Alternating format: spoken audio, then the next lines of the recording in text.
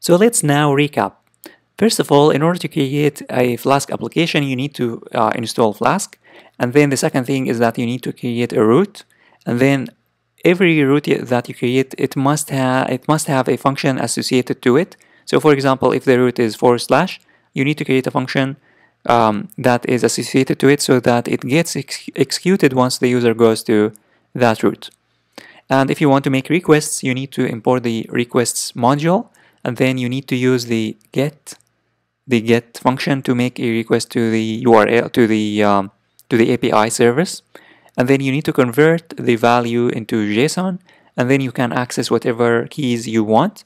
And then in order to display the data in HTML, you need to use the render template. You need to import the render template function, and then you need to specify your template that you want to use, your HTML file that you want to use, after and also the files inside it, the file that you want to use. So I have created a file called rates.html, and if you want to pass data to that rates.html, you would just say the name of the key and then the value, and then the name of the key and then the value. And then in the rates.html itself, in the template or in the file itself, you can use HTML and you can access your values. Here you can access your values, and according to the data type, you can loop over it if it's an array. In our case, it was an array. The rates is an array, therefore I have looped over it. And here the target was not an array; it was just a string. Therefore, I have just displayed it like this. So this is how you can pass data from the Python file to the rates.html. And then to run your file, you need to open up your terminal, and then in the terminal you need to type Python 3 and then the name of the file.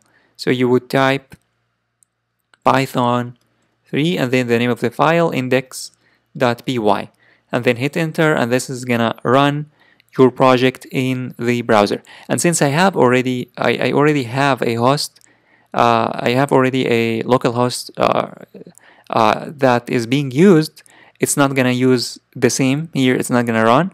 So you can change the host and the value and the port. You can change the port. So here, if you change the port from 8000 to 8001 and save and run your script one more time, if you run your project one more time, here, let me run my project one more time.